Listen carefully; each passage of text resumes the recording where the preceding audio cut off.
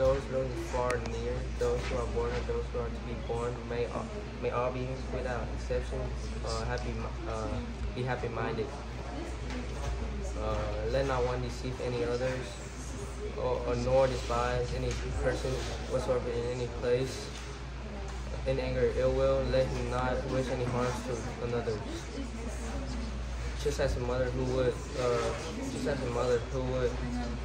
protect her own child at the risk of her own life, even so let him cultivate the balanced heart towards all beings.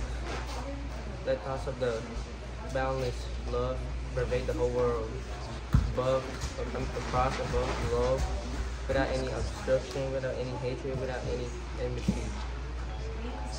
Whether he stands, walks, sits, or lies down, and finds he awake, he should develop his mindfulness.